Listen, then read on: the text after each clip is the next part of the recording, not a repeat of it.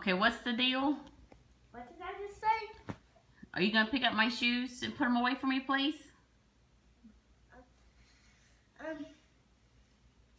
Well, how about I can pick up my stuff and you can pick up your stuff? Oh, I pick up my stuff and you're going to pick up your stuff. Well, when it was a one big giant mess, I'm not going to pick up.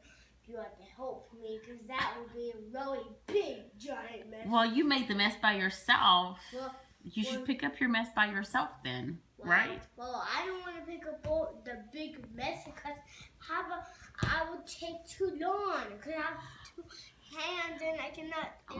Well, that's why I asked you to help me today. And then when you ask for help next time, I'll help you. That's just one little pair of shoes. Well, right there.